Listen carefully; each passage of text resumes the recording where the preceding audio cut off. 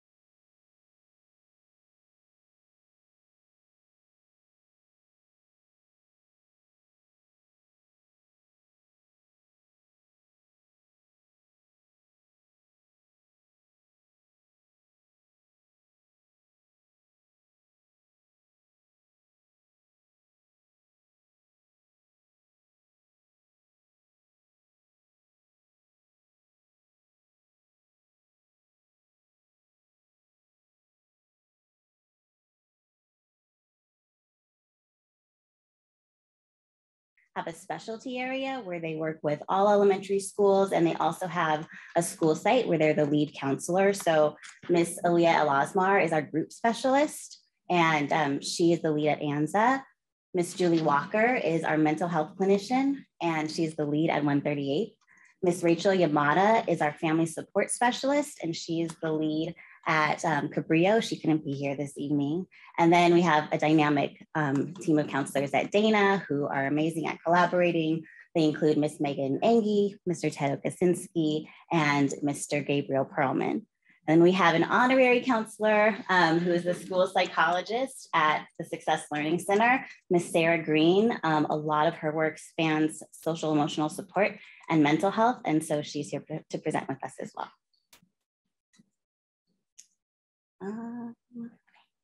Our counseling program aligns with our district assurances. So that's through the work of direct services, the use of research-based curriculum, consultation and collaboration with teachers and families, and then also activities on campus. Next slide, please. There we go. So we'll be talking about those things today at the elementary school level, how it looks at Dana, and then also how it looks at the SLC. Next slide, please. So our elementary school counselors do an amazing job at providing direct services, but they also spend a lot of time providing universal support. So social emotional learning support that every single student receives. And they do that primarily through 3 ways. One is the integration of healthy practices. So our counselors regularly attend leadership meetings like Guiding Coalition and PBIS. They participate in assemblies. They promote activities from our ACTS committee, such as the Veterans Day Appreciation or a cookbook, things that everyone can become involved with in a positive way. Our counselors teach and they promote the practices of health of new skills. And they do that through our Second Step curriculum, which is implemented weekly in our schools, and also through the facilitation of Second Step for adults, which directly and indirectly impacts our students' academic and social emotional outcomes. And then they also provide support for teachers and families through things like parent and caregiver workshops, teacher trainings and consultation, and community circles and co-teaching. So this is something that the co-teaching piece is something that's been done more often at the elementary school level this year, especially as it relates to diversity and inclusion. So we'll have teachers ask us to help them identify like a story that they can read in class. And so the counselor and the teacher will work together on identifying a story, reading that story, and then facilitating a discussion with students in the classroom. We've gotten some great feedback from that. Next slide, please. Okay, so for students who will benefit from additional support beyond that universal level, we have our tier 3 and our tier 2 supports. And that mainly consists of skill building groups at the tier 2 level, and then individual counseling or family counseling at the tier 3 level. So you can see here from these pie charts that out of the 189 counseling referrals we've received since mid-April, that the referrals are pretty even across school sites and across grade levels, with the exception of TK. Next slide, please. This slide shows the breakdown of the type of services that students are receiving. So right now we have 244 students who are receiving services, and those are individual counseling, group counseling, family counseling. Some students receive multiple services, so it looks kind of like only 2 students are receiving, or 2 families are receiving family support, but really most of our students who are receiving multiple services are receiving family counseling. So either their parents are receiving family counseling or the whole family unit, so parents and student, and then in addition to another service, so family counseling and group counseling, or family counseling and individual counseling. Our school psychologists and our occupational therapists provide services, our Pepperdine interns, and then it's important to note that the Care Solace referrals, we have referred 17 families through Care Solace. That's our organization that helps families find community-related services. So if they weren't interested in school-based, or maybe school-based wasn't an appropriate service, then they're able to find a resource in the community. That 17 doesn't include people who are receiving services who've also been referred to Care Solace. Next slide, please. And then just to give you an idea of our group, our skill building groups, these are some of the topics that are focused on during groups. And then the pie charts for each school show the continuation of services. So the red, for example, shows students who met their goals in counseling and were moved to another group after another skill set was identified that they could benefit from, compared to the yellow that shows students who met their goals and then were moved out of counseling, exited out of counseling. So you can see if you combine the red and the yellow that most students are achieving their goals after they participate in group. And then we have the people in the blue where they might have participated in group and it wasn't the best fit, and they would benefit from a service like individual counseling or family counseling. And so now I will pass it to Julie, and she'll tell you a little bit about our Tier 3 support and internship program. Thank you, Dr. Ingram. Hi, everyone. I'm so excited to be back. Nice to see you all. Thank you. So I'm also very excited to be here to talk about our mental health training program, which has been steadily growing over the past 3 school years. In that time, we've been able to contract with 10 graduate schools in the Southern California area to provide intensive counseling supports to our students and their families. So this allows us to reach more students and families. And next school year, we're set to take on 8, which is an all-time high. And they will continue to help us provide that individual intensive tier 3 counseling support, in addition to also assisting us at the tier 2 counseling group level to allow us to comprehensively expand our counseling reach and access more students. Also, I'm a little nervous, so I have to like look at my notes to see if I forgot to say anything else. Yeah, thank you so much. I will pass it off to Ted Okasinski to talk about Dana Middle School. Thank you, Julie. Hi. So yes, we're going to transition to Dana Middle School, and I'm going to talk about the SEL supports at Dana. I'm specifically going to talk about the tier 1 supports. These are the universal supports that all students receive, and then Megan and Gabe will talk about the more targeted tier 2 and tier 3 supports.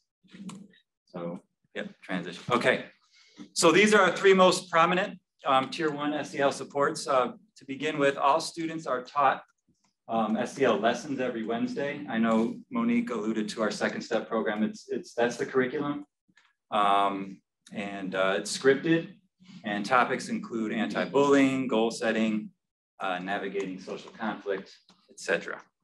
Moving clockwise there to the right, we also have a very comprehensive PBIS program. You guys are probably familiar with some of our PBIS activities. First off, all students are taught our PRIDE behaviors. These are preparedness, respect, integrity, determination, and empathy. And we use a wonderful program called Student Merit to reinforce these behaviors.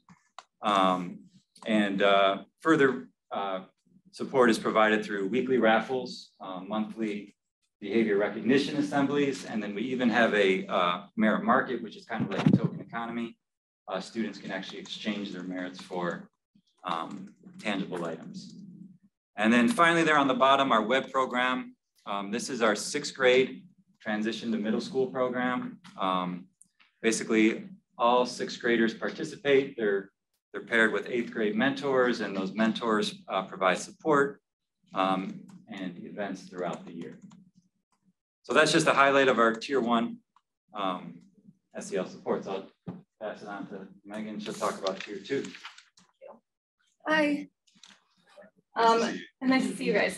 So at Dana, our main tier 2 counseling support is our caseloads that we see. So between the 3 counselors at Dana, we are currently seeing 101 students on a regular basis. Currently, how we see these students is that this year, 35% of those referrals came through parent requests. 28% were self-referrals, where the students come to us and ask for counseling services. 17% of the referrals were rolled over from last year. So those students were seeing a counselor last year, and we continued services for them this year. 10% were admin referrals, usually coming from a 504 IEP or SST meeting. And then 6% were teacher referrals. We see students for a multitude of reasons. Some students suffer from anxiety, depression. We help students navigate social relationships, family conflict.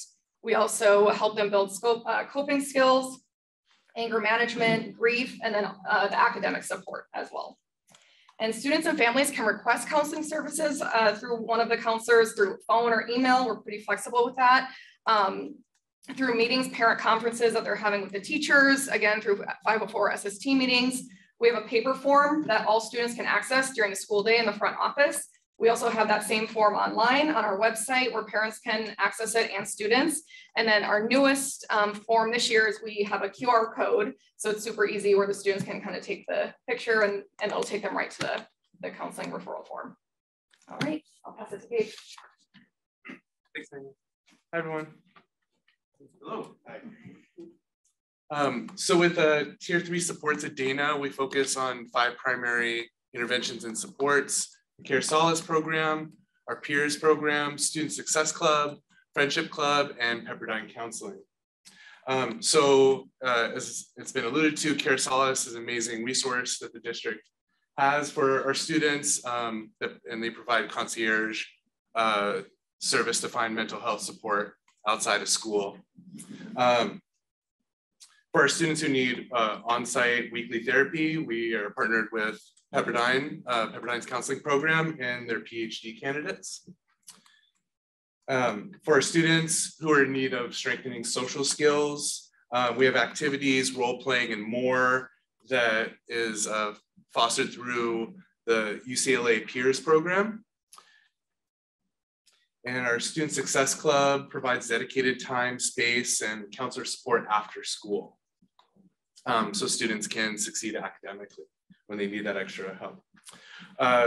Our chapter, the Friendship Club, targets inclusion and promotion of friendship and acceptance for both special education and general education students.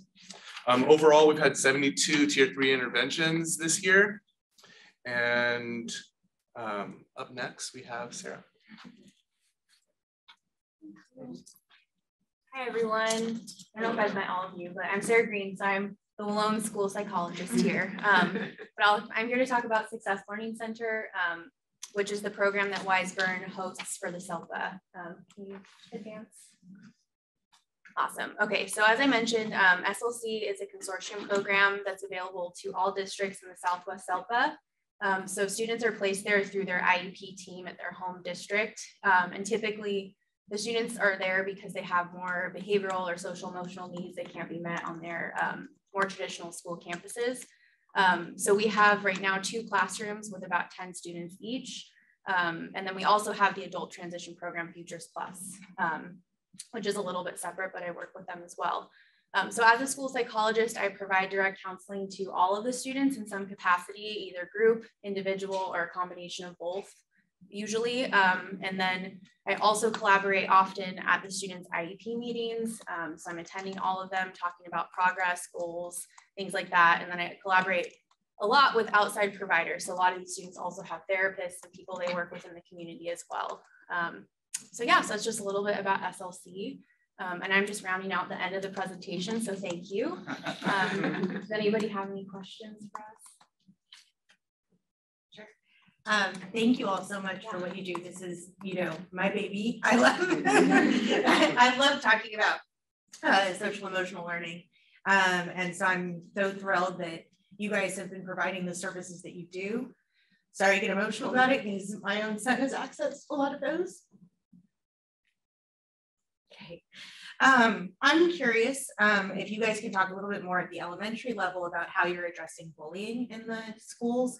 I know Dr. Inger and I had a couple of conversations about this. I've seen several instances with my own kids or their friends. I'm aware of a number of instances of teasing around gender nonconforming behavior, especially at the elementary schools. And just curious how Second Step gets generalized across, especially the elementary schools, because I understand at the middle school you have the Wellness Wednesdays, and I'm curious how that happens at the different elementary schools too. So.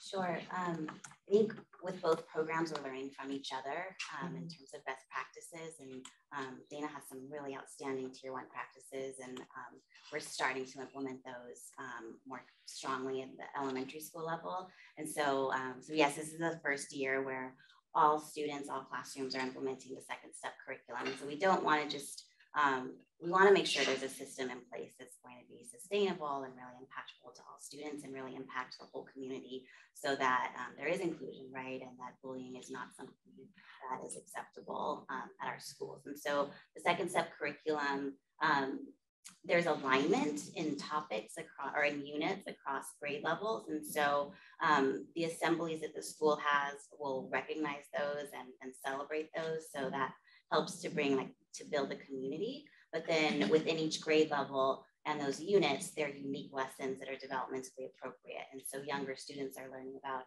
identifying feelings, recognizing their emotions, and eventually regulating their emotions, while other students are learning about empathy and communication. And so there's this whole research-based system with Second Step to help with those social interactions.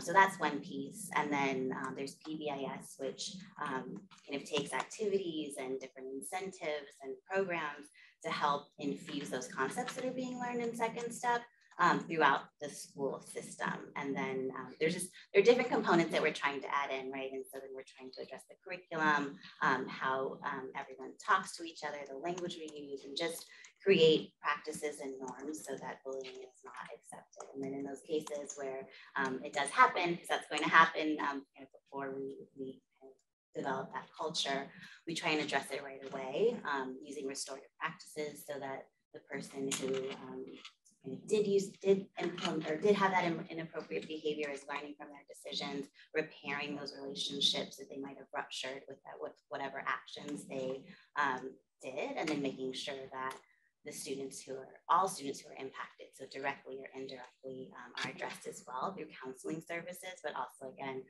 this is where those partnerships come in, where the counselors work with teachers and everyone's working together. So it's not just one person addressing this, but it's really going back to that systemic piece. I want to take a moment to thank you, Dr. Ingram, and all the counselors here for the hard work that you're doing. Obviously, you create an opportunity, the resources necessary to give these kids an opportunity to succeed in the learning environment. They need that special assistance. I did have two questions, one for Dr. Ingram and one for you, Megan, I think. One of your slides, I saw an increase, Dr. Ingram, in first grade, I believe. And Megan, on yours, I wanted to get a little more feedback on the parent referral and student. And I guess the question is along the same lines, are we seeing an uptick as a result of COVID, as a result of the pandemic? I didn't see a comparison from last year, but I suspect that maybe that's what we're seeing. Yes, there are a lot more students receiving services this year than they did last year, and then a lot more students receiving those multiple services than last year. I think just generally, we're seeing challenges with family dynamics, which might make sense, right? Everyone's been in the house together for 2 years, right? Where that typically wouldn't be the case, but definitely working on family dynamics, family systems, and then just students being able to transition, right, from an environment at school that they may not have been used to for the last couple of years compared to before. And the numbers for first grade might be higher because those students potentially haven't had as much of a school experience, right? So some of our first grade teachers are saying, oh, well, things that they would have learned in kindergarten, right? Or things that we would have been behaviors that we might have been able to identify in preschool or red flags, we weren't able to address those then. And so that might be one reason why we have a higher group of students in first grade than other grades. And speaking from the middle school level, yeah, I didn't have a slide on previous data, but it has increased. I think our students this year, even through Care Solace, we have a third counselor, which has been amazing because I think our caseloads have really just been impacted by the pandemic. I also think just the stigma on mental health too is kind of going down, specifically at the middle school level. So I think people are more likely to ask for those services, which is great. That is a positive thing. But yes, we do see our caseloads like this year compared to 2 years ago have increased. Well, I'm glad to see that, obviously with the partnerships, we're going to see more interns to help because I know this is not easy and we're obviously dealing with kind of uncharted territory. So if there's anything that we can do from the board to help, I mean, we certainly need to especially focus on on the elementary ones. We want to catch them when they're young and provide them as much assistance and support. But thank you, each and every one of you. I want to share a couple things that, first of all, thank you so much. There probably has never been a time in the history of our district, certainly in my 20-something years here, that social emotional learning and emotional supports have been more important. Also, to anybody who's listening and watching, these are some of the loveliest people you will ever meet. They're just really kind, good souls. Our assurances, I want to talk about that very quickly. Our assurances are supposed to be our guideposts and our guardrails. They're supposed to be directional as to what we do. The fact that collaboration is one of them and that the teachers and the counselors are working together, music to our ears. So thank you so much for doing that. And kudos to the teachers for their involvement in that. Last thing I wanted to ask about was just recently 60 Minutes did an expose on social emotional learning in students, and suicidal ideation is evidently up 50% from prior years. I noticed something in slides that caught my interest in that of the referrals, there was no place for students referring, at least that wasn't tracked. I don't know if that's happening. I don't know if it's appropriate. Let me ask the second thing, let you respond. And the second is in this expose, and I've seen elsewhere, is that some students who don't identify, once asked, do identify. And I was wondering, do we have an outreach to all of our students, irrespective of identification from others, that would identify those students who could use support? Because I'm concerned about missing anybody. I think if you come to the mic, because people can't hear without it. Thanks, So yeah, I mean, one of the things we offer is we have a, like, I know you talked about bullying, we have a bully box, and only students fill out the referral. So if they're feeling bullied or if they're observing bullying, so that's one form. You know, we also just promote, you know, with our pod teachers, with morning announcements.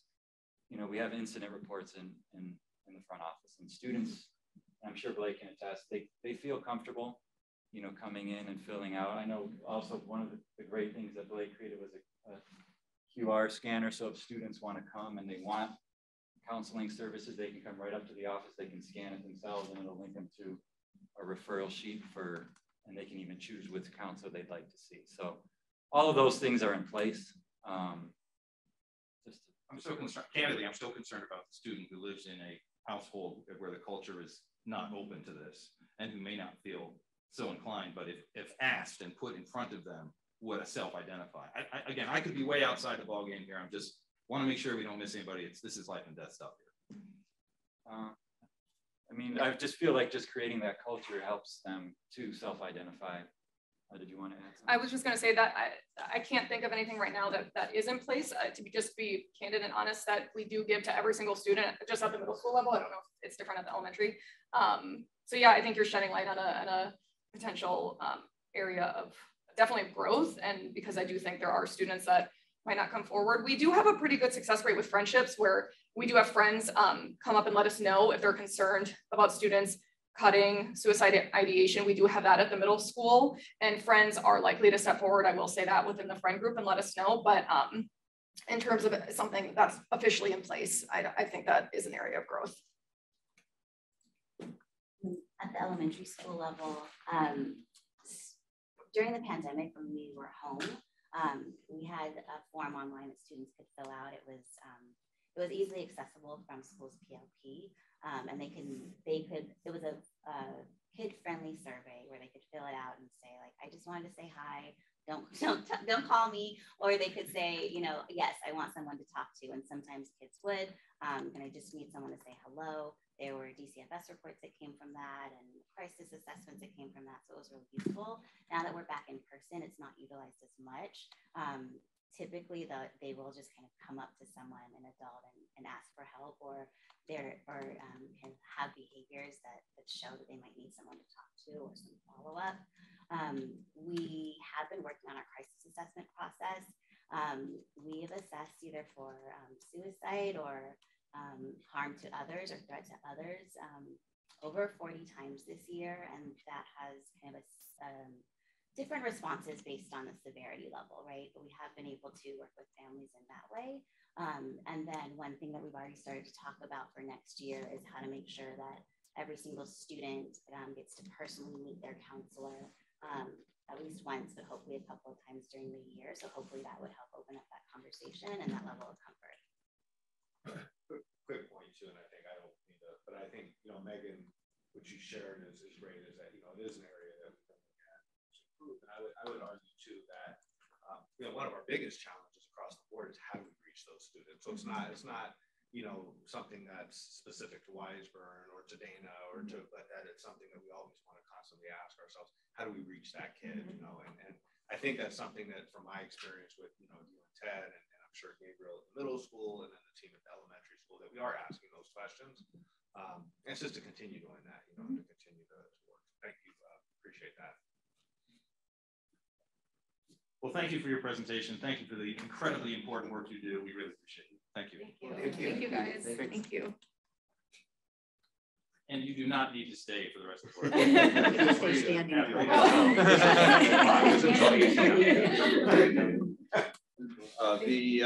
Good night. Good night, everybody. Let's move to district updates. 4.1 Wiseburn facilities. Dr. Silvers, is this for you? No updates, Dr. Coleman. No updates. I'm kidding, Dr. Coleman. Sorry, I have a feeling there's more than that. Yes. No, I'm going to talk a little bit about the pool. Okay.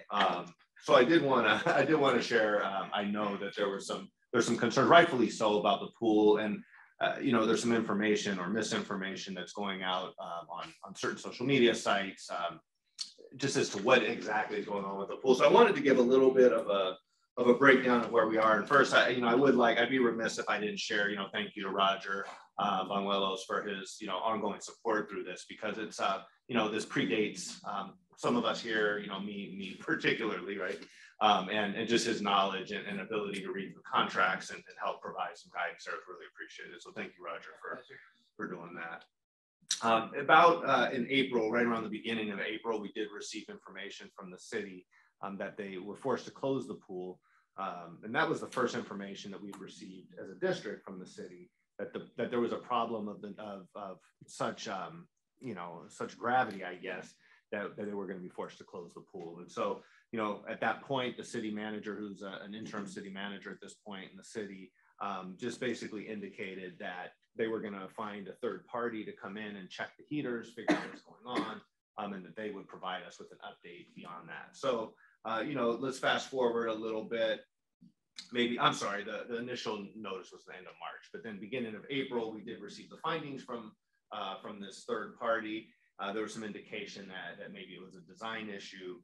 And that was, again, the city hired this group, design issue, and that the cost to replace these heaters would be somewhere in the neighborhood of, call it $380,000, $400,000, and $500,000. So a significant expense, and one that we didn't take lightly and needed to really look at and have studied. So we did send it immediately over to ArchPac, that's the contractor that actually installed the heater, that built the pool, et cetera. So we did reach out to them, asked them to respond. We sent them that study from the city, not to get into too many details here, and I just will belabor it, but just their response were basically contradicted the different points of the city. So there were two competing arguments there. What we do know, though, is that the district has requested on several occasions and over several weeks copies of the logs, maintenance logs from the city related to a pool. And some of these are legally required documents. So when you start to look at pH balances of a pool, chlorine levels, maybe, as well as temperature, pool water temperature, et cetera. And so to date, we have not received those logs. There's actually really some belief, at least from my part, and I'll say this just personally, that these don't exist the way that they should. We would ask if they do, certainly we want them so that we can do a better job of identifying, exploring the circumstances related to the pool of the city. So first, I want to share that these logs just haven't come up. We have not seen them. We did receive a couple emails with some logs from the city, but it was mainly how the city had responded via purchases to certain items that had went wrong with the pool, not a log, a maintenance log per se. So, again, reached out again and just continuing to try and acquire these documents. It's ledger style, essentially, is what we're looking for, a daily ledger style.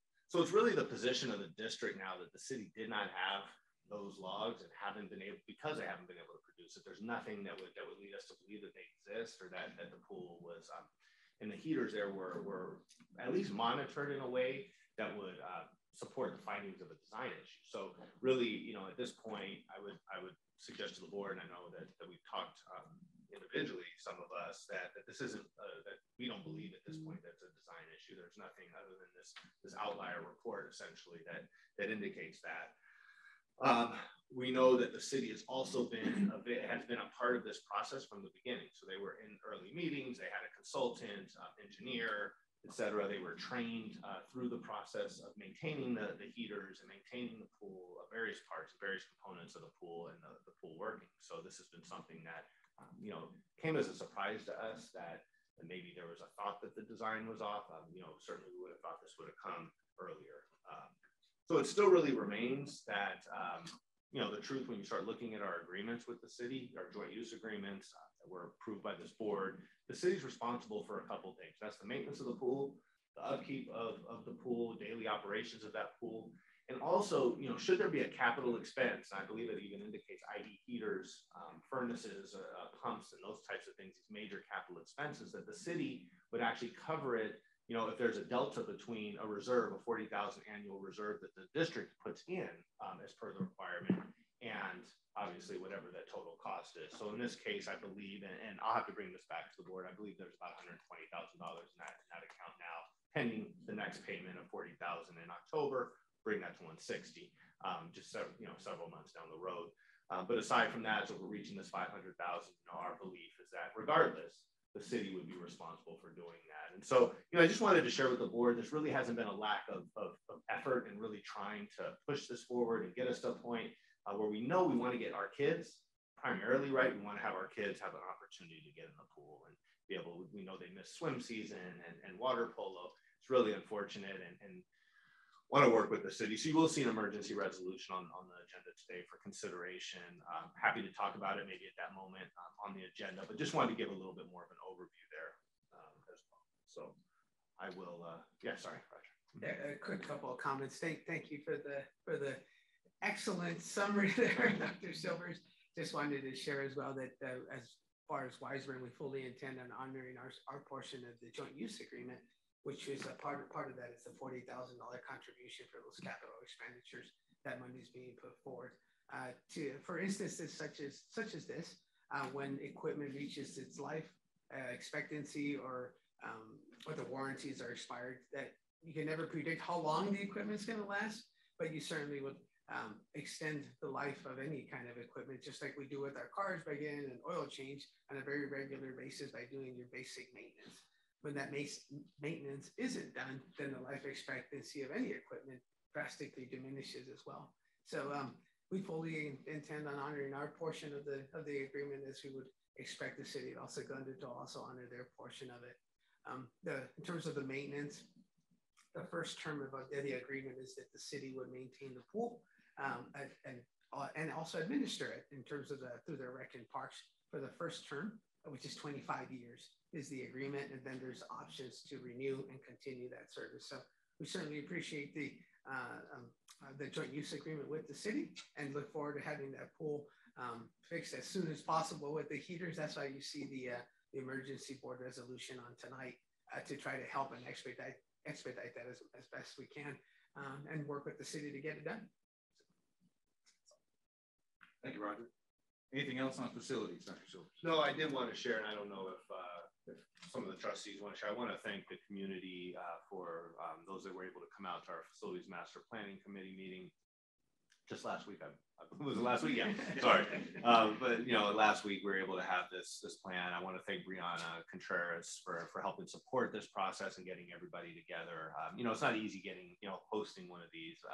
But really thank you to the trustees here for joining us for that meeting. I think it was really good conversation to be able to talk about our facilities again and see some of the future goals, aspirations, not only of the community, but also in relationship to what the district and staff feel is important for our students and our community moving forward as well.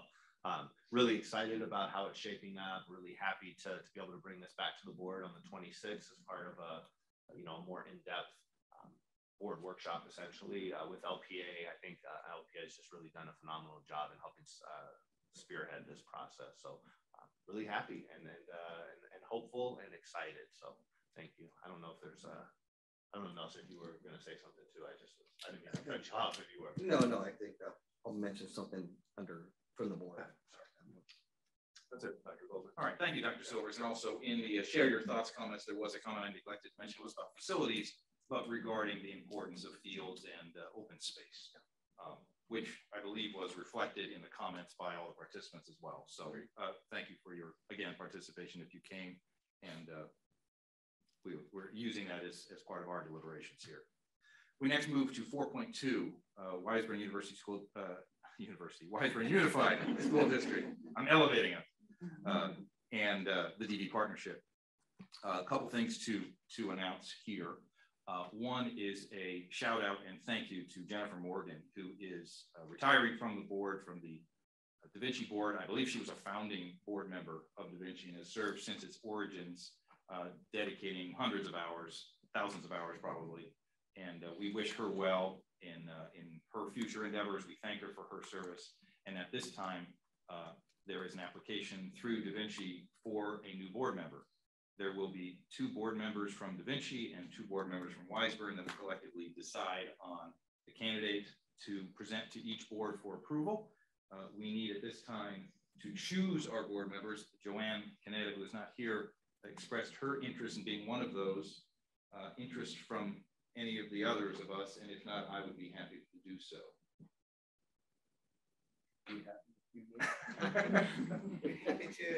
Happy to not to just give it to me. All right, fair enough. Well, in my copious free time, I'd be happy to do the honor to help choose her replacement on the DD board and be a part of that. So I will do that. Secondarily, thank you. Dr. Goldman, thank you to Joanne and Ms. Caneda. Thank you. Secondarily, we're still in our alignment partnership communication meetings with our 2x2 meetings. We have scheduled those. We're still sort of trying to schedule one. We've had one of the meetings. Yes. I think facilities and finance, we've had one meeting and the next one is scheduled for May 20th. Okay, and we have May 24th scheduled for our next meeting for governance. And the objective and the good faith objective in all these meetings is to start with, hey, a win-win scenario for everyone and moving us forward. So we're progressing a little slower than perhaps we'd like, but we are moving in the right direction. 4.3, the Weisburn Education Foundation.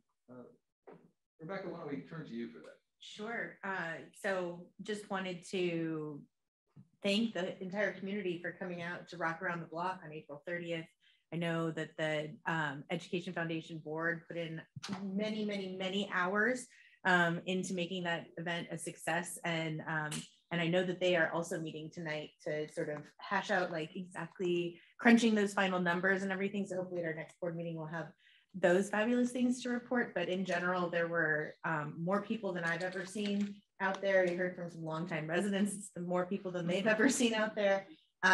Was wonderful to have the elementary music program participate this time. It's the first time in the history of Rock Around the Block that we've been able to have the, like a full program for those younger students.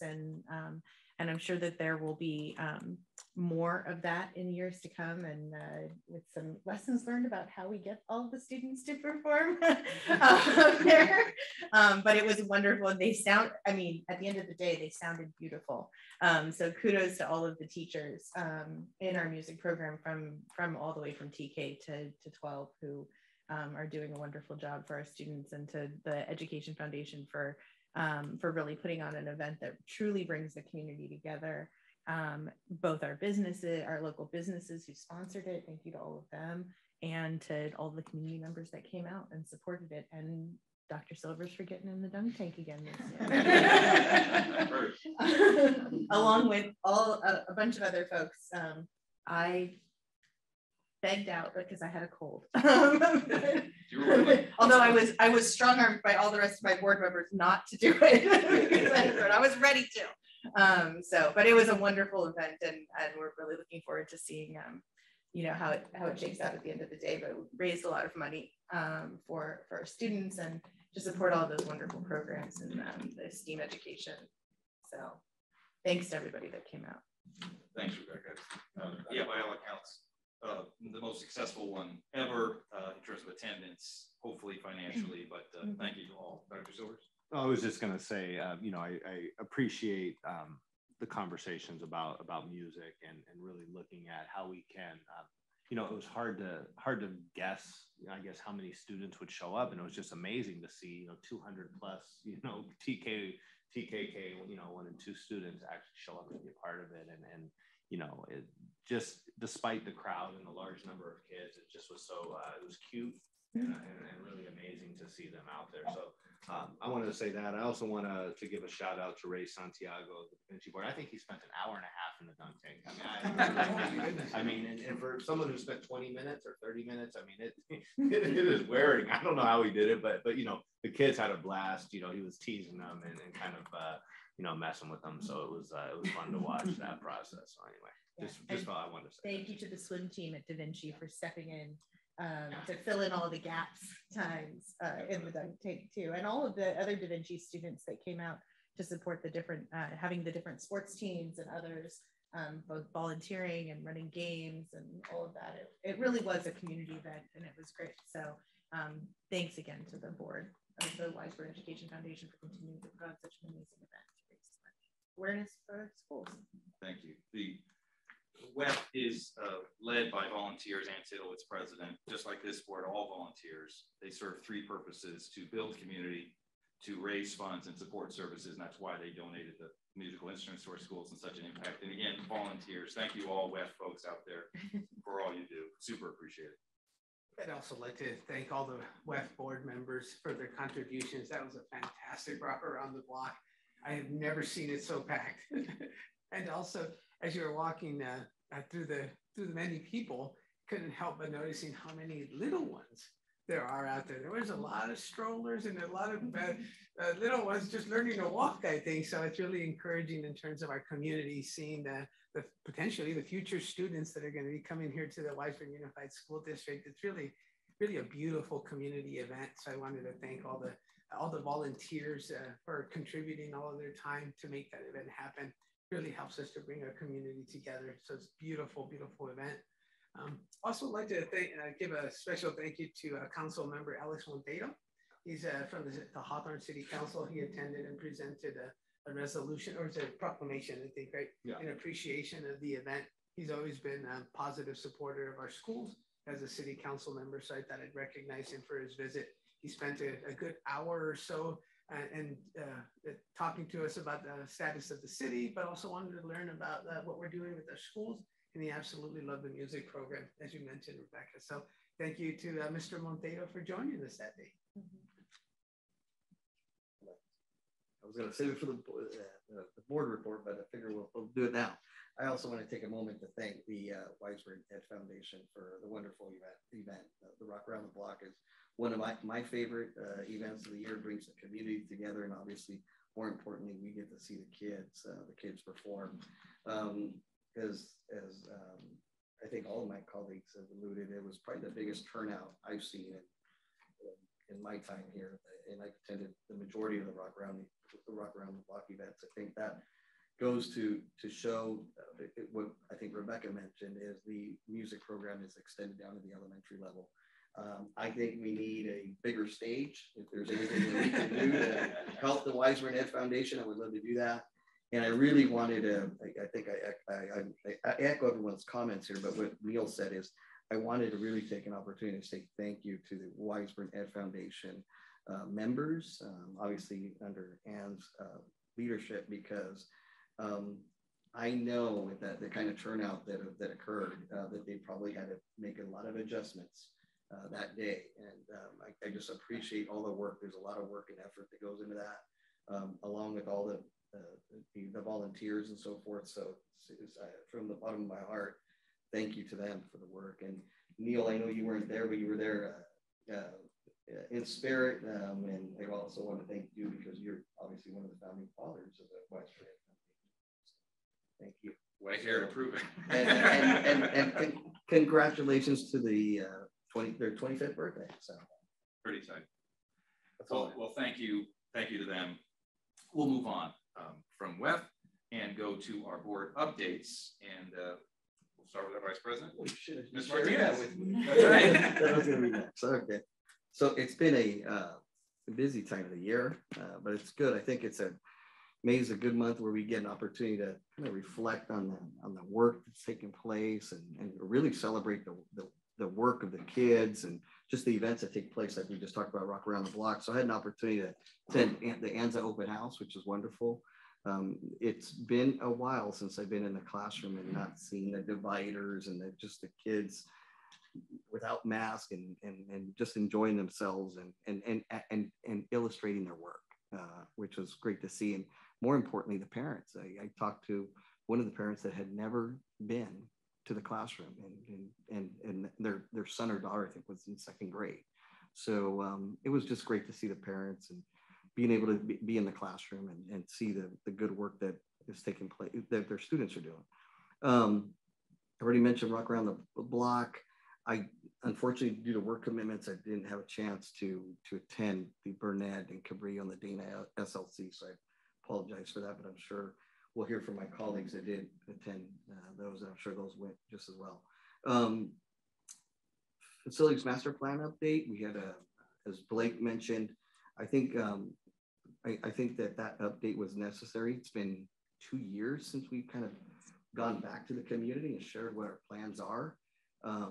And I did see the share your thoughts comment, and I think that resonated even that day with a lot of our community. They do want to see more recreational field space, and I think that was indicated in the plans by LPA. So I think we're moving in the right direction. I think the one important note to mention here for those that weren't at the facilities master plan update and for the community is that there are some mandate requirements that are being imposed on the district with preschool, before and after school program, mandatory requirements that are going to require more facilities. And that is being incorporated in the facility master plan update. So take a look at that. More to come on that. I think our consultant LP is doing a great job. And like Blake said, I think there'll be a presentation here in the next few weeks. So more to come on that. So keep in tune for that. As I mentioned, with some of the things to celebrate, I just wanted to mention Da Vinci just had the senior awards. High school, I had a chance to attend that. It was well attended. Fortunately, my son Aiden received the senior awards, a senior award that evening, which is great, and taking every opportunity to do things right now with him because he's obviously committed and getting ready to go to San Jose State. He's going to be a Spartan, so we're excited about that. But at the same time, we're trying to grab every moment we can with him right now. The high school just had their prom as well, which was fantastic and held here locally at the Proud Bird, which was great. Another event that unfortunately due to the pandemic, we weren't able to do. So it's been 2 years. So it's nice to see some of these events coming back. And I wanted to take a moment also to congratulate the boys volleyball. Went to the semifinals. They unfortunately lost in the semifinals, but got to the semifinals in CIF. And our baseball team just won in the first round, and they're advancing in the second round. I think there might be a game next week. I mean, not next week, tomorrow, I think, tomorrow. And they play, I think, in Lakewood. So congratulations. Sports is alive and well at Da Vinci, so they're doing great. And then the only other item I had is I wanted to also take an opportunity to thank Jennifer Morgan, who grew up here in Weisburn, attended the Weisburn schools, and obviously, as Neil said, is retiring from the Da Vinci board. Wanted to thank her for her service and time, and that's it. Busy month. Busy month. Yeah. Thank you, Ms. Martinez. Ms. Manuelos. Yes, thank you. Let's see here. Let me. Last few weeks, I had an opportunity to attend the 138th Street open house, Anza, and also at Cabrillo. So it's really exciting to pack 2 weeks, but it's really wonderful to be able to go back to the school sites and see our students and our teachers and how they interact, and see the classrooms again, the project assignments. And I got to tell you, I love when in some classrooms I've seen some of the videos, some teachers post a video and you see the interaction with the students as well. And it's just kind of like a rolling shot, rolling screen. So it's nice to see the energy, the excitement of the kids as if they were in class. So it's wonderful to see. And as Nelson mentioned, some of the parents that I spoke to as well, it's the first time they're back to school, like to actually attend an open house. So I know it's a lot of work and effort from the part of our teachers to put it together. So I did want to say thank you to our teachers and our administration as well for making that happen, because it really, again, it goes back to that sense of community, right? Where does my son or daughter go to school? And they want to see the classrooms as well. So I want to say thank you to everyone that participated in making the open houses happen. So thank you for that. Next item, just briefly wanted to mention about the town hall for the master plan. Our intent as part of the board, I think the comment we shared with my colleagues, our desire is to include as many people in the information for what's about to come or what's being planned with the facilities master plan. We want everyone's input because these are the community schools. We want to hear what you have to say, which is why we wanted to have a town hall to try to make it as inclusive as possible and create a forum to receive that input. So thank you to LPA, because I think they did a really nice job in the overall presentation. And I really like that setup where they had at the end, they gave different like stickers and stars so that everyone can go around and look at each school site and put like their preferences, and so we can get a gauge as to what's important to the community. I thought that was a very worthwhile assignment. So I wanted to recognize LPA for that. Hopefully that I would expect, I should say, that that's going to lead to better and more informed decisions from our end as to what the community is really looking for in terms of the future facilities. Next week on the what is that, the May 16th, there's a LACSTA meeting, LA County Schools Trustees Association, and it's election night, and it's going to be held here at the Manhattan Beach Library. So as a Wiseburn representative, I'll be attending that to cast a vote for Wiseburn and those elected officials as they serve their tenure at the Board of Directors for LACSTA. So that's on the May 16th at 6 p.m. And that's all I have. Thank you, Roger. Ms. Amber. Thank you. So I already talked about Rock Around the Block, yay, again. And second, Roger's comments about the open houses. It was wonderful to attend. I attended the ones at 138th Street and at Cabrillo. I was in my sick phase for the one at Anza, so I wasn't able to go to that one. But the ones that I did attend were really wonderful. It was great to just be able to walk around the classrooms and see all the wonderful work that the students are doing, and that the teachers are supporting in that learning and growth, and to be on campus again with the families. So so thank you for that. I also wanted to mention that I serve as the district's representative to the Community Advisory Council of the Southwest SELPA. SELPA stands for the Special Education Local Plan Area. Wiseburn is one of 12 school districts within the Southwest SELPA. There's 135, I think, of these regions across California that serve to help administer the funding that goes towards special education services within our district. Today was the business meeting for the Community Advisory Council, and we discussed the plan, the draft sort of budget for next year. And I think Wiseburn stands to get about close to $2.4 million from SELPA that helps with the special education services. And I think one of the other things that I just want to mention about it is that, you know, the SELPA is there to provide services also to the families. And so if you have a student with special needs, you can go on their website, and they provide a whole host of things, from webinars and meetings where they provide special education services, where they provide information about the services that are offered in the schools, as well as helping families sort of navigate the IEP process and provide mediation services, all kinds of things like that. So just want to make sure that the folks in our community, as the community rep on the SELPA, on the Community Advisory Council, that folks know that the SELPA exists, and that there's information there for them. So thank you. Thank you, and thank you for your service there. I have about 35, 40 minutes of no, I don't. I'll be brief in light of the wonderful things my colleagues have said. As to open houses, just a kudos and thank you to the teachers.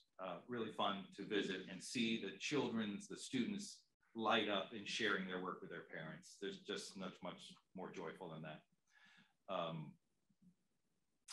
want to mention the renaming meeting, and thank you to Dr. Ingram for setting it up. I thought that was exceptionally well done.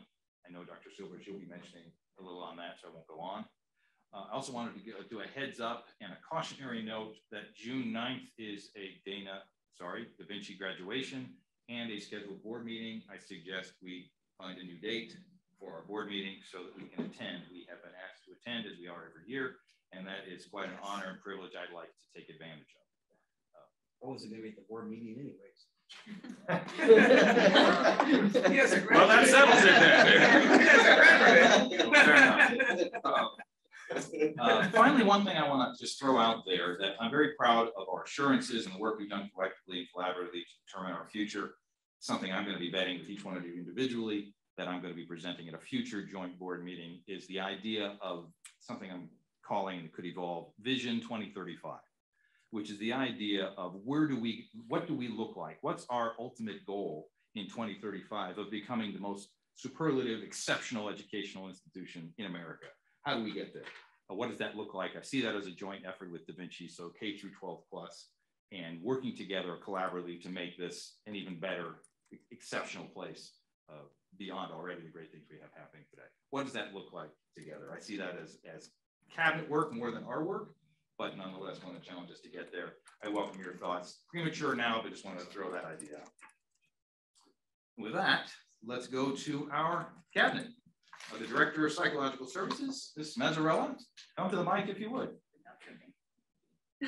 And thank you, by the way, for all your accounting and finance work of late as well. Well, good evening, everyone. Thank you. And thank you, Ms. Captain, for explaining what SELPA is, because I'm about to say that I just wanted to share with everyone that we had 4 principals, and Dr. Ingram and Kim Jones and myself attend a SELPA provided training, inclusive education training for administrators was the title of it. It was 2 full days that we all attended. Like I said, the 4 principals went as well, which was very exciting. This is a real busy time of year for them, and to get them all there was pretty impressive. The topic was, and it was April 28th and 29th on Zoom, and the topic was obviously inclusive education, but it was focusing on inclusive practices for all students, not just students with disabilities, and with an emphasis on co-teaching. So it was real nice. You know, we have co-teaching. They're really doing that at Dana, and we're looking at doing, working that into the elementary levels. But that was a great topic to be, to get going on. And then there's a training in August for teachers to attend. So I just wanted to share that.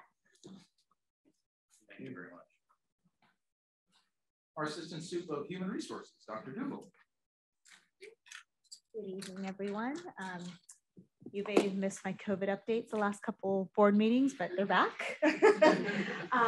Just a reminder for the community members, board members, all of our staff is that since the beginning of the pandemic, we are required to follow LADPH's guidelines and protocols that they put in place. And so last week, there was a new exposure management protocol put in place. It went into effect on May 4th. We sent emails out to community members, to parents, as well as to our staff on what that looked like. And the biggest change was who would be identified as a close contact. And the biggest change here is that close contacts are now those that you share indoor airspace with. So think of a classroom or a cafeteria, a gym. So anyone that you share an indoor airspace with for more than 15 minutes. And if someone tests positive in that indoor airspace, then you are considered a close contact. So what that means for those that were in that indoor space is that they are required to wear a mask indoors for the next 10 days. So if there is a positive case, say in room 20, then for the next 10 days, all the students in room 20 are required to wear a mask, and they are required to get tested. And the testing, we let parents know that we still have fulgent testing Monday through Thursday at our sites from 12 to 6:30. We also send home test kits if parents need them, or our health clerks have been phenomenal at testing kids right on school's property as well. And so once again, the 2 requirements, masking, and they must take a test 3 to 5 days from the date of exposure. Since the beginning of the pandemic, we've also always been reporting all of our positive cases to Department of Public Health. I am not a physician nor a health department official. And so I do not, or we as a district, do not make the calls on when there's an outbreak or when a classroom needs to shut down. We report everything to DPH. They follow up with questions for me, and also to the positive cases. I do have to provide phone numbers and email addresses and such. And then they determine, once again, DPH determines when cases are epidemiologically linked. I know in the past, and when I mean past, this was like last year, it was, it was if there's 3 cases in a classroom within 14 days, it was considered an outbreak. The terminology within the last year has changed, that they have to be epidemiologically linked. And once again, I am not the healthcare professional. And so they let us know, and they figure out if these cases are linked and when there is an outbreak. And finally, since the surge in January, we have been updating our COVID dashboard on Mondays. And so our communications person, Erica Corder, and I work together, and I let her know what the cases are, and she updates that weekly on the website. But parents and staff members do rest assured that every time there is a positive case, there is a letter that goes out to the entire community or the school community. And then there's a letter that goes out to every parent in the classroom of the positive case. And so we do keep everyone informed of these positive cases. We do hope that this will soon kind of become another just thing that we can look in the past. But as of right now, we are continuing to follow the protocols and continuing to ensure that our students are safe on our campuses. So I understand that there were some cases at Cabrillo last week, and in particular, there was a classroom that had a high number of absences. And I understand we're following Department of Health guidelines and things like that, but is there a point at which we as a district should be looking at whether a classroom needs to shut down because there are an excessive number of absences? Yeah. So I will say the case at Cabrillo is per DPH has moved from monitoring to under investigation. So which means they are, kind of all hands on deck, are investigating the situation. So most of our cases remain in the open/closed monitoring, but this is the first time that we have had a case that's gone to under investigation. I will find out what that means. They have been in contact with me today. I have provided additional information, but at this time, we are to have that class remain open. But I will say, going back to the protocols, is that masking is a really important safety precaution we take once there is a positive case in the classroom, as well as encouraging parents to please not just get tested if you've been exposed, but take advantage of our weekly testing that we have available. Is that classroom, are they in the protocol of needing to wear masks now? Or correct. Since last Wednesday, the protocol did go into place on May 4th, last Wednesday. So any classroom that has a positive case for the next 10 days, they do need to wear a mask. Thanks, Dr. Doodle, for the update. Have we seen an uptick since the spring recess? I know I've been notified by the high school, and it seems like I've received those notifications quite frequently after the spring recess. Are we seeing a similar thing? Yes, we are. There has been an uptick. And it could be spring recess, but it can also just mean there has been an uptake county-wide of cases. We are almost at a 2% positivity rate across the county, which is it's starting to increase again. Dr. Dugal, what is, to the best of your ability or knowledge, I should say, what does the investigation entail? Is that an email request from the LA County Department of Public Health asking you or our staff for more information?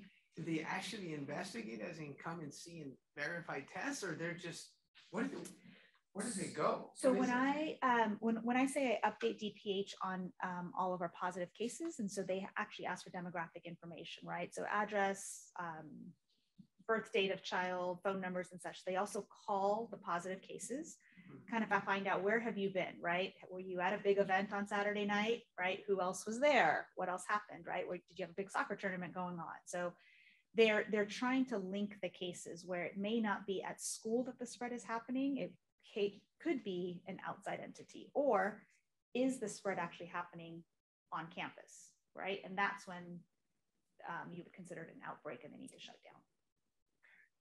And in the case of Cabrillo, like that's in the classroom where the students have to wear masks. What happens in like recess and outside? They're not required to wear masks anymore? Not required. So the masking is required indoors. Indoors, and obviously when you're actively eating or drinking indoors. Our students do eat outdoors, and so the outdoor masking isn't required. It is strongly recommended, and our parents have done a phenomenal job of kind of following through not just requirements, but also strong recommendations. Okay. It's also my understanding, and again, I don't think I'm wrong on this, but having talked to superintendents locally, that just because a classroom or a particular area is considered as an outbreak, if an outbreak were determined, at a particular classroom, doesn't mean that it's automatic to shut down that classroom. It just means that then the Department of Public Health would, based on their investigation, would determine what steps were needed in order to best protect that classroom. So sometimes I've heard, mandatory, which it is now, but mandatory masking. It could be that those students can't participate in any extracurricular activities at the school site. So I know that they've cut some of that. They've limited volunteers to the classroom if there's PTA volunteers in classrooms, or during open house, there were some outbreaks in local districts, and they only allowed like one parent to attend an open house with a particular group that may have been determined as an outbreak. So there's other mitigation strategies I know that DPH is looking at. In fact, to date, it's my understanding the worst case scenario is obviously the shutting down of the classroom, and they're trying to limit the times that they actually shut down the classroom. So unless I think I've captured it. Yep. And then one last thing, you mentioned testing. What about vaccinations at our sites? Is that still ongoing? We did have a vaccination clinic at Rock Around the Block. I don't think it was very highly attended, but we do hope as boosters, you know, if there are additional regulations passed where others may be able to get a second booster, we may be hosting more clinics. So we're not currently hosting it. We don't currently have any. Will we host them for the younger, you know, once the elementary guidelines come out? So that's been our biggest push, is when there is a new requirement or a new authorization by FDA, that's when we seem to get our biggest crowds to come out. So last November and December, if you remember, when the ages 5 and up were approved, we had the Dana gym completely packed, right? So we're hoping if there's additional authorizations that happen, that we would be on target with Fulgent to host additional clinics.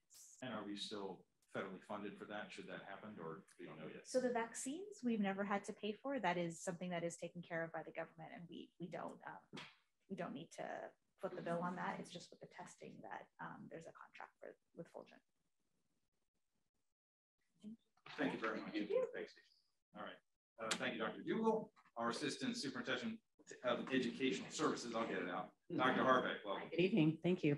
You know, I wanted to go back and touch on open house just briefly, because we did have 3 open houses and student-led conferences and Rock Around the Block bookending all these wonderful weeks. But, you know, despite school closure, Wiseburn has been able to bring in several new initiatives this year with our teachers' good work. And anytime you bring in a new learning program, there's training, there's prep on our teachers' part. There's a lot of collaboration that went on. And what we saw at open house and at SLCs too was Writers' Workshop. We saw the CGI math learning practices. We saw SEL, our social emotional learning program, come forth. And we also saw so much at Dana with Readers Workshop and other initiatives going on over there. So we're very proud of that. If you looked around those rooms, I really thank the board for being there too. It was terrific support. I just want to thank our principals and our teachers for that. You know, this was a big lift this year, and I walked around those rooms and saw so much writing and kids so excited about things that maybe they haven't seen as really their favorite thing in the past. So just terrific work on that. Just very happy with that throughout the year. And you've heard about these programs all year, so it was good to see them come alive. We also are about halfway through our CAST testing. CAST stands for the California Assessment of Student Performance and Progress. And this is the state mandated testing that's come back this year. So about halfway. It's probably the most organized testing window we've ever had. Our principals, again, are on top of it. Sarah Nitzo is leading that charge. We've completed also our LPAC testing, which is for our English learners. So all these results will be coming back early in the summer for the LPAC, and then mid-August to early September for CAST.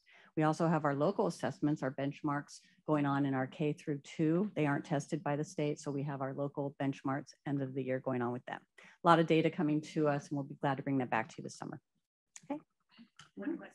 So with the CAST, especially at middle school, I understand it's a lot of hours for those students. Do we provide them any extra food?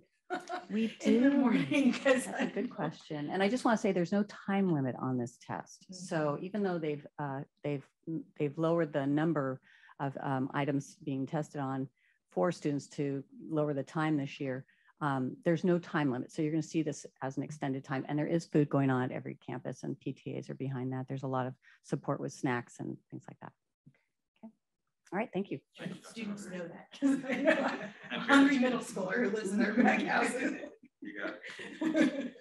Dr. Silvers, our superintendent. All right. I have a couple of agendized items under my name there. So I'm going to, but I want to start with a couple updates, if that's okay, before I move into that. I first want to say that I'd like to start my comments by recognizing that, just last week was Teacher Appreciation Week. We have a lot of appreciation, for our speech pathologists. I believe that's May 18th. Is that the right? Did I get the date right? 19th, okay. I have a day off. May 19th, you know, to recognize speech pathologists. We also have our classified employees recognition that's coming up as well. And I think it just captures May in a nice way, in a nice light, just to look at, you know, not only because of a pandemic, but just we saw Rock Around the Block and the music performances there and all that goes into allowing that to happen. You know, we're seeing obviously COVID issues and the health clerks having to step into roles that maybe they're not used to in food service, and, you know, the custodians and grounds crewing and all the folks that, you know, we have our IT team that's now had to develop this online program just to produce, you know, board meetings in a way that's accessible. So, you know, it's just been a real hands-on, you know, approach. And I've shared that a lot. I don't think I can overshare the fact that, you know, greatly appreciate, you know, our teachers for the work that they've done, greatly appreciate our staff for the work that the staff has done. Just been really remarkable. So definitely appreciative and glad we're able to have a resolution today to honor those folks too. Also want to share an update. Eileen forgot to share it, so I'll just share it, which, no, I'm just kidding. No, I want to give it. I'm kidding. That's the kind of support we have here. No.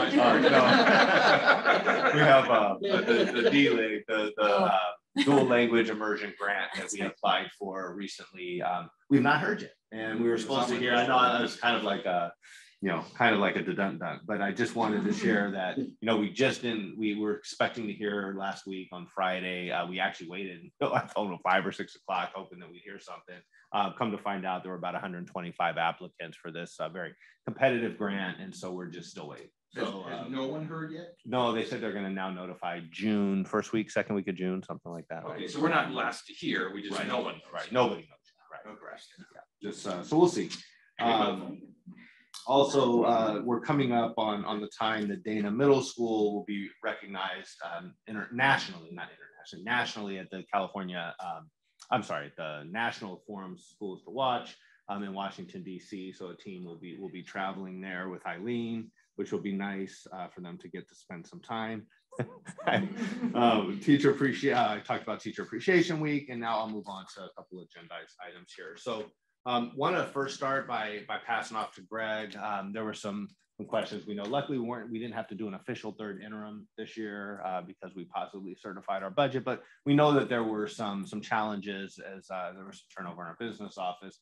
So just wanted Greg to be able to have an opportunity to share briefly where we're at and kind of next steps. Yes, thank you, Dr. Silvers. Please do. I want to express appreciation to the team here at Wiseburn, district team. Everybody's really done a great job rolling up their sleeves, digging into, well, some of the minutiae of accounting that perhaps they're not used to, but they've done a great job. We're making headway on the budget and straightening out some of the charges that are just inherent when you have the influx of the types of one-time money that you have, and moving those into the proper accounting places so that we can better demonstrate your fiscal condition. And so that's going quite well, and we're very optimistic that at the end of this exercise, it's going to look well for Wiseburn Unified. I'll take any questions you have. Positive certification is always great. Yes. Thank you very much. All right. Then I'm going to ask Dr. Ingram to come up, and we're going to give a presentation on the renaming. And so I do know, fortunately, just because of a conflict, I wasn't able to attend, but I do want to thank Dr. Ingram for, you know, really leading that charge. I think it was just very well received. All the feedback I received, not only from board members that may have been there, but also from other community members, just how great and well organized. So thank you for that. All right. So basically, as we look, you know, again, I want to thank the team for looking at renaming. The idea is we're moving sort of into the second phase as to, you know, what are we going to call, you know, what are going to be the names of the school. This board took action to rename the schools based on recommendations from the Community Advisory Committee or Citizens Advisory Committee, as well as other community members. So then the next step was determining what type of name. So that was sort of the task that the team went along to try and accomplish and the problem sort of to solve. So I will sort of kick it over to you, Monique, and go from there. Thank you. You kind of explained the next slide, which is great. Oh, sorry. I said I was only going to do an intro, didn't I? No, one on there. That's helpful. So we're revisiting this. You've seen this before. So if we start on the left side with that little blue, light blue circle, we started off our school year kind of formalizing and creating our Citizens Advisory Committee, and then moving into our objectives, in the rectangle there, where we first wanted to establish an understanding of the renaming process, and then to really look at our namesakes and how they align with our assurances. And so with that, our committee members met, we looked at the history, presented to the board, received feedback from our community, and there was kind of this cycle, right, between objective 2 and then that green circle where we're communicating with the board, where we went back to our committee and said, what else can we do? How can we get people involved? What else do we need to know? Received more information from the community, just kind of this constant feedback loop which brought us to a decision, right? And the board decided that all schools would be renamed. And so that eliminated that top path where the N is, right? So 3A is no longer applicable because all of our schools are going to be renamed. And so it takes us down to the Y, to the yes, to objective 3B, where, as Dr. Silvers mentioned, we're now exploring the type of name that we would like, and then eventually the actual name. And so that will take place through a similar process, right, where our committee members meet, we receive feedback from our community, feedback from the committee, feedback from you, and then ultimately you would make that decision based on the recommendation from the committee and also the feedback from the community. And then that bottom path there just takes us through the end, where we're able to kind of provide justification for the different types of names that are selected, provide potentially options to our community, receive more feedback, and provide another recommendation for you to make a decision. Next slide, please. So since that decision was made to rename all the schools, these are some of the steps that have been taken. Our renaming committee has met. Our students have been engaged. You'll hear some of the feedback from our students. And we've collected data, and along each of those steps, there's been communication to the community about the process, summaries, and the opportunity to provide us with some feedback. So our Citizens Advisory Committee met at the end of April.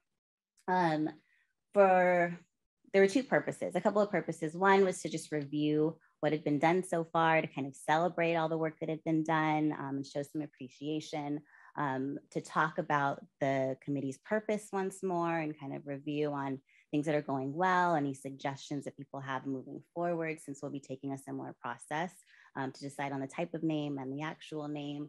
And then to break out into smaller groups. And each group was asked a few questions. One, to define the different types of names, focusing on individual, geographic, and values or traits. And then there was a space for other, in case anyone had any other ideas, to define pros for each of those types, cons for each of those types, and then to list any questions or information we still might want to know as we're thinking about the different types of names. And so this is a summary of what the committee came up with in terms of individual pros and cons related to the individual name type. For pros, some of the feedback was it would be great to have a tangible person that students can look up to, that can provide a positive example based on their history and things that they've done, someone who aligns with our PBIS expectations. And then also, if we choose an individual as a name type, we'd have an opportunity to really commemorate someone who maybe hasn't been recognized in the past. But in terms of cons, an individual name type could potentially be polarizing. It would be difficult to identify someone where everyone agrees that this is an exemplary person to name a school after. No one's perfect, so there's a high likelihood that anyone we find would have flaws. And then eventually that person could kind of become outdated, where maybe something comes to light or that person kind of isn't seen in the same light as they were when we made the decision now. Next slide, please. In terms of geographic, some felt like it would increase awareness of our district. So people might be better able to identify our schools with our location and our district of Wiseburn. We could promote knowledge and of history, and then it just would provide us a chance to provide a unique name related to our district. In terms of cons, some felt like it may be less personal to general. Some said it might be kind of the easy way out instead of really taking time to look through individuals or identify individuals. Some people might not feel like it's as inclusive, and some felt like it might not link to our assurances. So, Dr. Ingram, I know we had a chance to discuss a little bit. I think you were part of that discussion, but just an internal discussion talking about the assurances. So I think at one level, there is an argument that the geographic location could build on our assurances, especially when you start looking at diversity, equity, and inclusion, and that any person could not be accepting or acceptable to another human being. But if you have a geographic location that's sort of encompassing of the neighborhood, that maybe people would feel more included within this and not feel like a name, not feel opposed to as they may if it was a person. So just something that was discussed in a small group. Also, just the fact that just overall inclusion in the district may be increased a little bit. So obviously, totally support that comment, but we did have some internal dialogue about that as well. I probably didn't capture it great, Monique, but just wanted to. Well, that's a great point. So these reflect the notes as our committee members mentioned them. So there's room for interpretation and kind of further discussion to maybe think outside of the box or explore some of these points. And then lastly, for values and characteristics, the pros that a value could easily represent our assurances and could align with PBIS and also could potentially be less controversial. But on the other hand, focusing on one word could be limiting. Values, the word that's chosen might not be valued by certain cultures in the same way. And so there might be differences there. And then if we choose a value and maybe a student really isn't aligned with that value just yet, they're working on it, that might be a challenge or something that's not seen as positive either. Okay, so that is what the Citizens Advisory Committee was working on. They did participate in our survey and they voted as well. For the students, they were presented with a 5-minute presentation, and that presentation included information. Well, first it indicated that the schools are going to be renamed, talked a little bit about the process and what that looked like, a little bit about why the schools will be renamed, and then invited them to participate in an optional kind of nomination form, right? Where younger students received the form that's furthest to the left, TK through 2nd grade.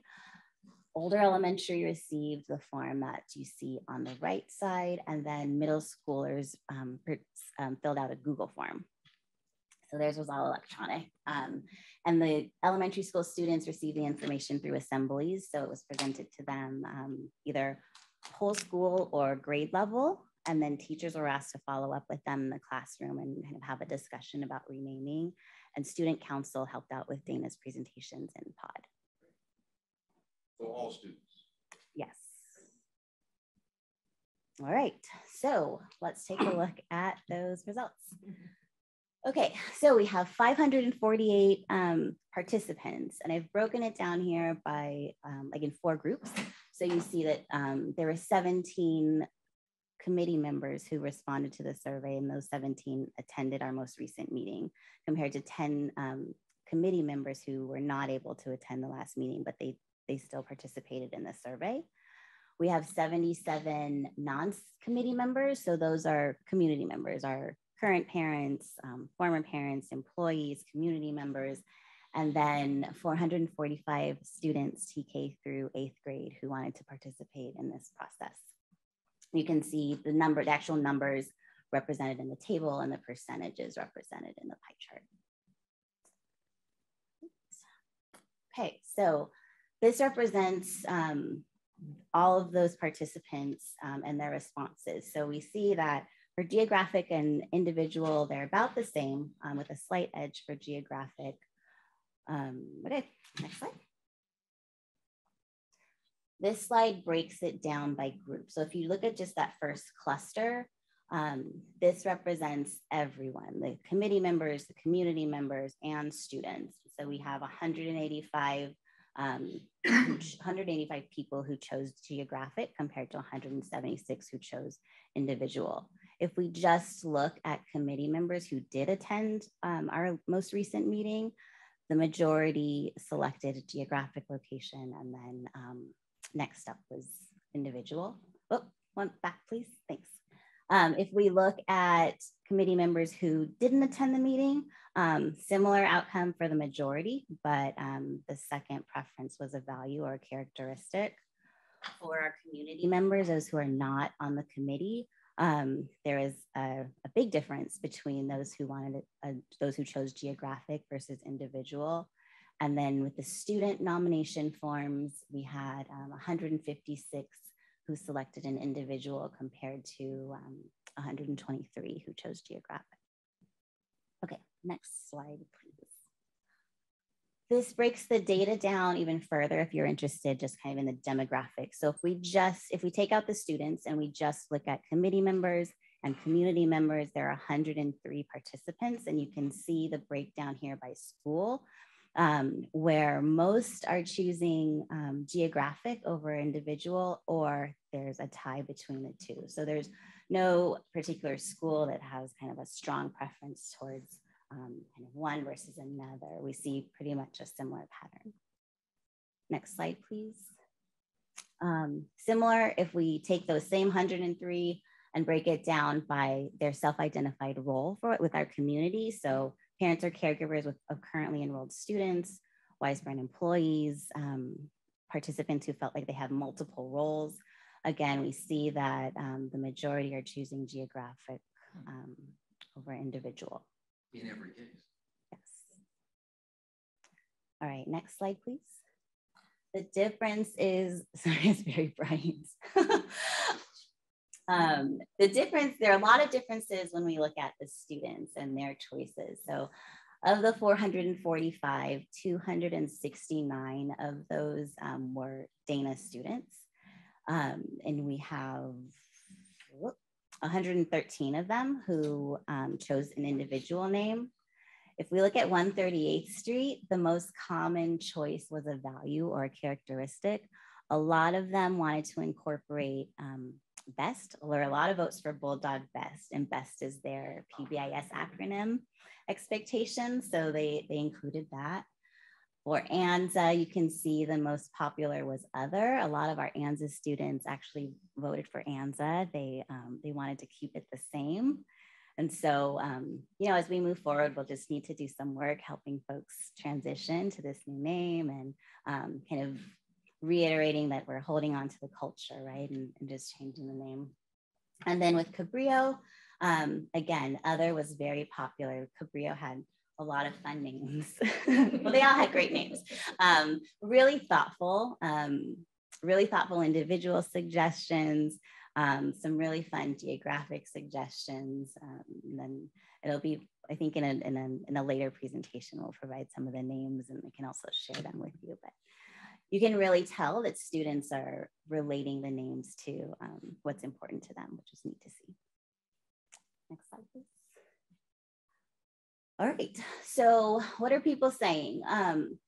If you think back to those pros and cons that our committee members came up with, the comments from our community survey reflected those pros and cons as well. So in the survey, participants are asked to identify the type of name that they would select, why they selected that type, and they had the opportunity to add a comment. And so the rationales that people provided really reflected the items that were in the pros and cons list that our committee members came up with. There were several comments celebrating the decision to rename, some reflecting that they would choose to keep the current names. I think it's important to note that the majority of the committee members selected geographical name, which is aligned with the community, right? So I think in some of our previous presentations, there was not alignment, but here we do see alignment. And then just in case you were wondering, some of the examples of other students suggested, and adults, mascots, flowers, professional sports teams, animals. My favorite, yeah. A TK student from Cabrillo said it should be Bugrio because Bear starts with B, and they're the Cubs. And then some outside of the box thinking where people combined two of the types. So someone suggested Hawthorne Bright Elementary because the students are bright and the city is Hawthorne. All right, now I'll pass it back to you, Dr. Silvers. Right. So I think we're at the point, I'd certainly like to hear some of the board's, comments or certainly direction. But just kind of thoughts from staff as we've had a chance to see this, to participate, I guess, throughout the process with the CAC. Just in light of the results, looking to potentially bring an action item to this board at the May 26th meeting. Is that right? That's right. 26th meeting to consider utilizing a geographic name so that we could then start activity 3, which it would be the actual selection of the name. I know that there's a lot of interest in kind of getting this done, not from staff, but from the community, from the school sites, that we're able to move on to that next phase of this process. And so just looking at the results, and making the best educated decision or recommendation, I guess, not decision, that we could just fill in like that may be the best way to go. Of course, looking for any direction you may have, any guidance. So I don't know if you have anything to add, but I guess we turn it over to the trustee. Comments, board members? I just have a question about the timeline. So on the 26th, we make a decision about the direction to go. Are we, I think you guys may have mentioned this at the last board meeting, but can you remind us, like, when would we actually see new names on the schools? Like, are we looking at that for the fall, or are we looking at the next school year? If I can throw in one thing here, I think what Dr. Silvers is asking of us relative to this is if in fact we choose to go with the geographic name based on the results of it, the #1 overall, that would expedite the process of moving to a new name. So I think that's the answer to your questions in somewhat, it depends in part by what we do here. Yeah.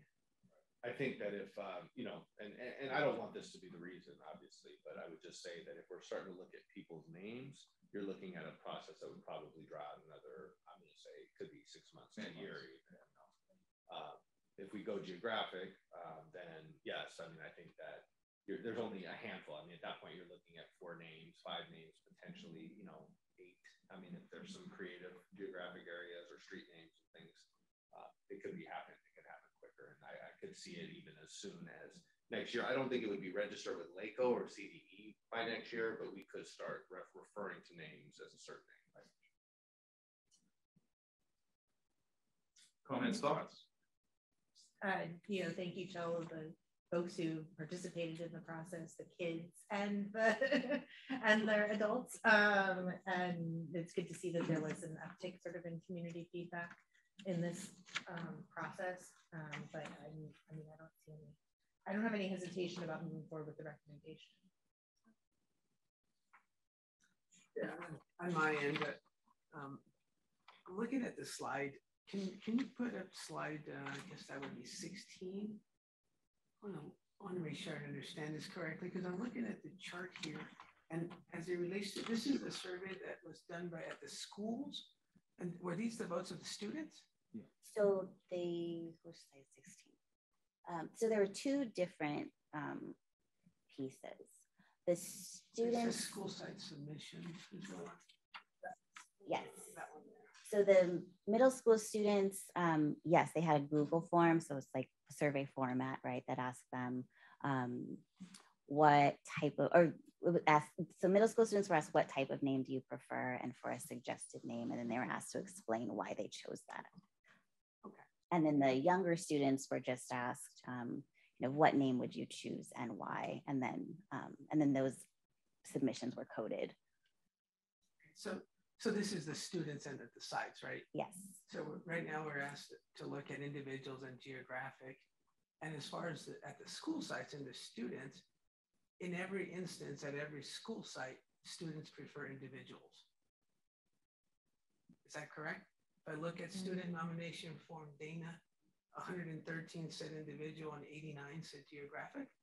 Yes, but then moving down to 138, the next black line. So 30 said individuals and 24 said geographic. Right. Oh yeah. So if you're just comparing the 2. Because at this point, I mean, the values, up for consideration now, right? There's some other ones, of course, right? There's that other column. Right. Right. So, but then from the two, assuming that values and other are no longer to be considered, our students in every case at every school site said they prefer individuals. Right. More students did.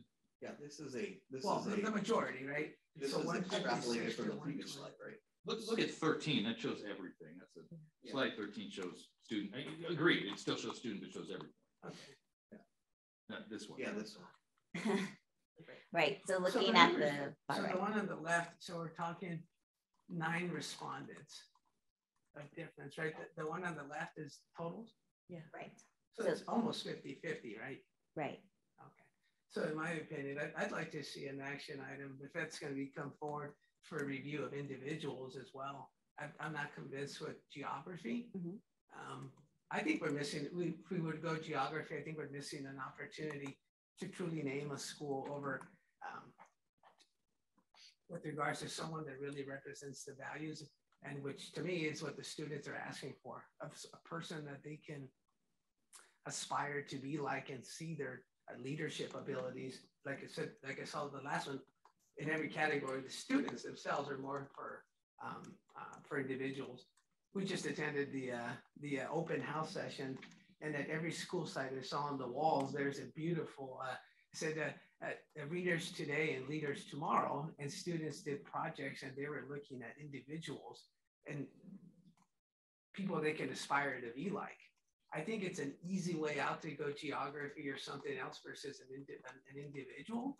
If it takes 6 months or a year, I think that's the right time to go ahead and do that. I wouldn't want to hold it back just because it's going to take longer.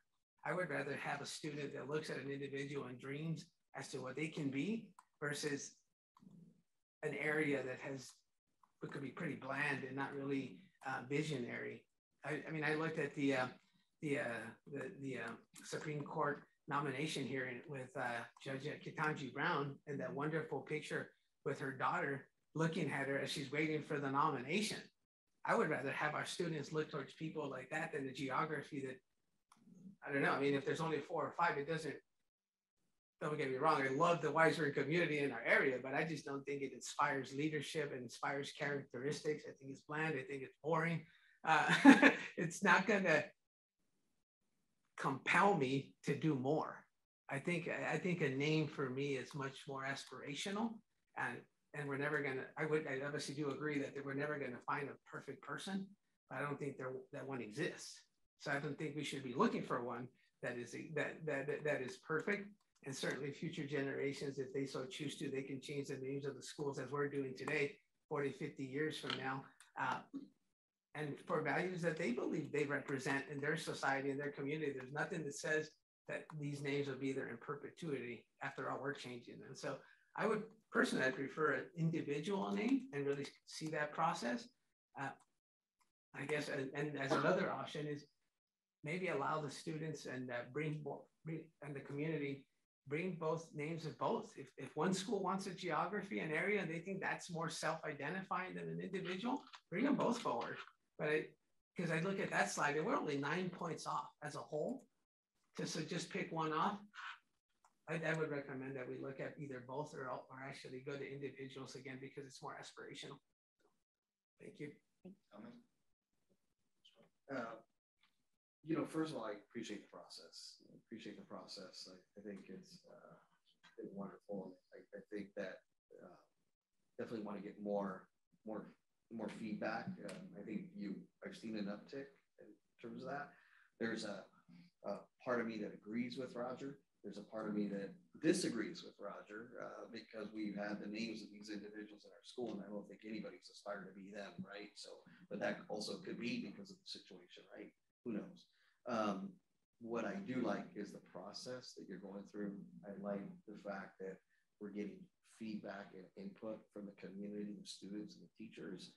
And perhaps now I think what we've done is narrowed it down where it seems like the importance is it's narrowed it between geographical and individual. And I'm going to be one that supports whatever ultimately at the end of the day the community, the students at large really wish and desire. So that's kind of where I've been at, I think, from the very beginning of this. So But I just appreciate the input that we're getting from the community. I think that's what's going to ultimately drive it, and whatever names I think we will be happy with it as a community, as a school. So.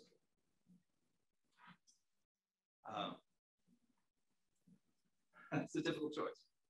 I appreciate, Roger, your comments. I find the goal of diversity, equity, inclusion, the goal of consistency among our schools, the goal of not feeling to disenfranchise anybody because I don't identify with the person, actually more compelling than trying to find someone that will appeal to many. So to me, I find the geographical references the most logical answer. I don't see it as a cop-out. I see it as a way to celebrate our unique geography, and I would encourage us to pursue that. I think what we're hearing on the board, though, is not that consensus, so I want to honor that. So I think, Dr. Silvers, you have our respective views, which means continue the process. All right. Any other things to present, Dr. Silvers? 4 more things here. I think we're moving on. No, we're good. I have nothing further. Thank you. All right, we're moving now to start our agenda. I know also, let me give some cover to Ms. Hamburg. She has an event this evening and will need to depart shortly after 8 o'clock. We want to honor that, respect that. Don't feel awkward. You need to do what you have to do. So if you need to go, just do your thing. We'll move to action items general. Approve maximum candidate statement, word limitation, and payment policy 6.1 and 6.2. Approve resolution 21-20/22.27, ordering governing board member election. Can I have a motion for these? Yeah, motion. Thank you very much. Second. We put these together because they're both relative to the upcoming election, as we have 3 board members who will be up for election. We need to approve that and limit the words as we have always done in the past. Any comments or questions? Mr. Baki, call a question, please. All in favor? Aye. All opposed? Item 6.3, rejection of claims against the district. A motion, please. Thank you. Second. Thank you, Dr. Silvers. Wendy, do you want to just give a little bit? This is just a claim that was presented to the district, and this is our process of bringing this up to the board. And I think in this case, we need to be a little bit cognizant. There's some confidential information, but that this would allow the insurance company then to take the lead on it, and the district would defer to their investigation and their whatever process that the insurance company goes through. We would then defer to them. So this is the right thing. We have been briefed on this. We want to advise that this is again confidentiality. We want to respect the personal identifiable information and not share that. This is the big picture. Call a question, please. All in favor? Aye. All opposed? Thank you.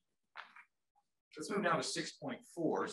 6.4, honoring our teachers, both Teacher Week this past week and California Day of the Teacher, the 19th, I believe. Is that correct? The 11th. That's Wednesday. Yeah, Wednesday. SLP. That's right. 11th. I need a motion to adopt 21/22.25. Happy to motion. Thank you. Second. Thank you. Do we want to read this resolution? I can, sure. I'm not going to be able to read it from there, Wendy, so I'm going to have to. Yeah, that's right. That's possible. I don't know if I'm going to be able to read it from this little screen here in front of me. All right. So, Wiseman Unified School District Resolution number 21/22.25, California Day of the Teacher. Whereas the state of California is fortunate to have a team of skilled, caring educators who during the current unprecedented global pandemic have taken on the role of essential workers, making it possible for students to continue to learn during this uncertain time. And whereas Wiseman Unified School District teachers are dedicated to making a positive difference in the lives of our students. And whereas Wiseman teachers instill in our students a love of freedom and democracy, an appreciation of the richness of cultural diversity, an understanding of the lessons of history, a respect for the environment, and the skills to pursue productive careers.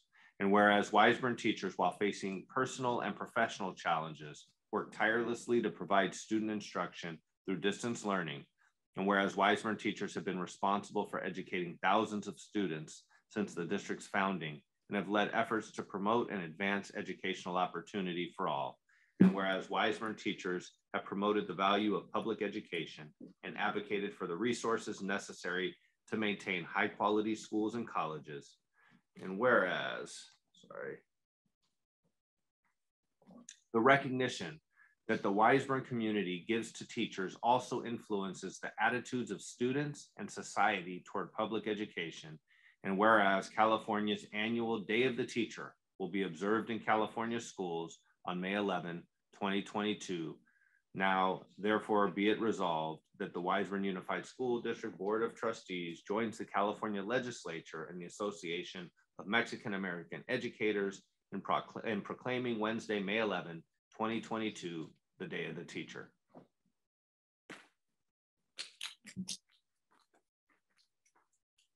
Thank you to our teachers. You are the most important cog in the wheel of education. Without you, none of this happens. Thank you so very much. 6.5, adopt resolution number 21/22.26, proclaiming the week of May 15 through 21/22 as Classified School Employees Week. Motion, please. All right. Motion. Thank you. Second. Thank you. We also want to read this resolution. Sure. All right. Weisburn Unified School District resolution number 21-/22.26, Classified School Employees Week. Whereas the California Public Schools employ approximately 240,000 classified staff, about half of who are in full-time positions and about half in part-time positions. Whereas many classified employees, perhaps the largest share, serve in paraprofessional capacities, most providing direct assistance to certificated faculty in the classroom and giving students the type of individual attention and support they need to succeed academically. Whereas other classified employees perform vital clerical and office support functions without which local school sites, as well as district and regional headquarters, simply could not operate, and without which many students would not receive important educational and health-related services. Whereas still other classified employees are involved with cafeteria and other nutrition-related programs, serving California students many millions of meals and snacks each year, which enable those students then to focus their attentions on learning, not on hunger pains. Whereas many classified employees perform custodial services, ensuring that thousands of school buildings and grounds statewide are clean, safe, and well-maintained, and that thus the public's substantial investment in these facilities is protected. Whereas efficient and effective support and ancillary services are essential ingredients to enable excellent teaching, sound administration, and high achievement by students. Whereas the State Board of Education's mission is to create strong, effective schools that provide a wholesome learning environment through incentives that cause a high standard of student accomplishment as measured by a valid, reliable accountability system, and a strong system of classified service in public schools is critical to that mission's realization.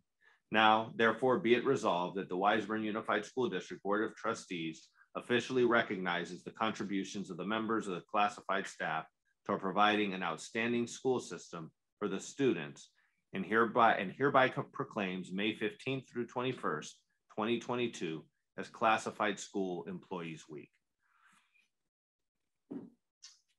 Thank you, indeed. CSEA members, you have been asked, just like our teachers, to do more than ever this year. You have stepped up. Thank you for your care for our schools, for our students, and for each other. We really appreciate you. Thank you. I did not ask for a vote on 6.4 and 6.5. Thank you, Roger, for pointing that out. Let's vote on both of these together, please. All in favor? Aye. All opposed? Thank you. 6.6, approve supervised fieldwork agreement between Weisburn and Loyola Marymount University. Motion, please. I'll motion as long as Blake's on the roll. I like that. Can you read the agreement? I need a second, please. I'll second with Dr. B. Thank you. Questions or comments? This is our standard relationship agreement. Call question. All in favor? Aye. All opposed? Thank you.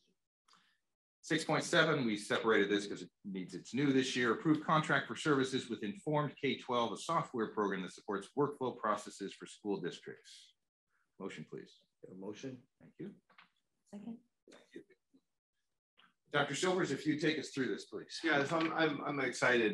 You know that it was brought to us. I know Greg had a recommendation that we review this, that we look at this as a workflow system, and also as a form, sort of a form warehouse, but with a purpose. I mean, I don't know how else best to describe it. Really could change the face of how business happens, how the flow of business happens, both in human resources, I think, to support Nisha and her department, as well as in the business services side of the house, and then potentially may have some outreach to other areas as we become more familiar with it. But just really intrigued, I guess, by this opportunity to do some systems building within the district, and also something that the board has asked for probably for 4 years, probably before that, is this idea of signature authority and spending authority, and this will help outline a little bit more clearly how that looks in the district.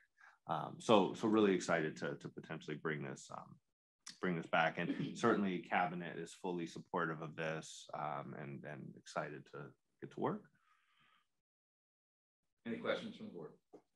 I saw in the description of the program that it has the potential for being used for permission slips. Is that something that you're actually looking at to move away from paper? Yeah, the goal would be to do that. I think that's a very simple fix, and something you can do easily. And it's legal signatures, or like legal electronic signatures, unlimited. I guess I'm messing my words up here. You get unlimited legal signatures electronically through this program. So a DocuSign type service, but not DocuSign. So it allows us to do that and then store it and just look at a dashboard as to who submitted it. So yes, to answer your question, yeah, sorry for the roundabout answer. I'm excited about this. It provides, as I understand, efficiencies, automation, tracking, help us better workflow process for sure. Yeah. Let's call the question. All in favor? Aye. All opposed? Thank you. Final item 6.8, approved summer school 2022 waiver of the state meal mandate. This was pulled from our prior, Mr. Manuel, as you'd asked the question. I want to share my understanding here is that because it's offered at Del Air Park, we actually are getting access to all the students without us having to worry about the logistics and cost of that, which I think addresses your concern as I understand it, and makes me feel better as well. And I'm saying that we need a motion first. Is that through our county or city? Or? It is through the county in partnership with the district. And actually, we've done this for several years. I'm sorry I didn't bring that up, the last time. I know Eileen had mentioned it in passing, but should have mentioned it at the last meeting, and I apologize. I appreciate the question. Yeah, I think it's great. I'd like to make a motion to approve. Great. Yeah. Second. Thank you. Yes, and I did want to thank Dr. Harbeck for looking into that. We also don't want to take it for granted. What if the county, for some reason that year, decides not to hold it or provide the meals, right? So thank you for the due diligence and checking. Primary concern, making sure our students, to your comment earlier, don't go hungry while they're present. So thank you for taking a look at it, for pulling it, and then coming back to us and looking at this as the option. Thank you so much. All in favor? Aye. All opposed? Move to facilities. 7-point run, ratifying agreement with SVA Architects for the CTE Studio project. Motion, please. For Roger on this one. Motion. There you go. I'll second. Thank you. I believe, Dr. Silvers, you have a brief overview for us. I think that actually, can we bring up the item here on the screen? Particularly the pictures, Wendy. I think that that's probably the best way to look. But this has been sort of a long time coming, and I know SBA have been good partners in this process, and she's put quite a bit of time and energy into a program and facilities program here, a small facility here that could help produce just immense gains. So I think what this could provide for the community, the fact that our middle schoolers will hopefully look up to this as a really a standout program is really something that we're excited about. So looking here, basically you could see the light blue box there to the, let's say it's the west side of the building. So we're looking up would be north, down would be south, and we have to the west and east. So to the west are that light blue building does impact one of the basketball courts, which is but then in phase 2, you know, that basketball court will be replaced. You can see that there in the next rendering, as the red would outline the new basketball court. I do want to note that while it's taking up some grass area, actually by that point the soccer field, you know, knock on wood, will be built, so there will be an extended use of that soccer field in a quasi grass area. So it won't encroach into the soccer field. It will not. No, that's would be further south. Yeah. And then would you show us option item 3? Yeah. Now, was this an option or was this is all phase 2? Yes. So that would just be another. So if you notice, go up one more 20 to side 2, just so that. So I mean, just kind of take the snapshot of this, and you can see the shop that's to the east of the light blue building. You see the basketball courts there up to the north, and then if you go back to that next iteration, it has the shop that's more adjacent to the facility, and then to the basketball court to the east there of the light blue structure. So it's just 2 different layouts that we would need as a facilities committee to determine best. As I understand it, then we are not approving 2 or 3 at this point because that is phase 2. Right. We're simply approving that this will go forward with phase 1, which we see on the first slide, and then the options of 2 and 3 should funding become available. Right, and that doesn't change, right? So as you noted, Dr. Goldman, that the light blue box there, it doesn't change either of them, so that would be the focus for now. Right. Worth pointing out that as both the soccer field and the CT studio is being mentioned, this is all funded by our partners at Da Vinci, not encroaching on our budget in any way. And we're merely approving the ability to do that, and then we manage the project. And I also would like to thank the facilities committee with Da Vinci and SVA Architects for working together with this creative solution here of a phased approach. Because as we all know, construction costs and inflation it's high.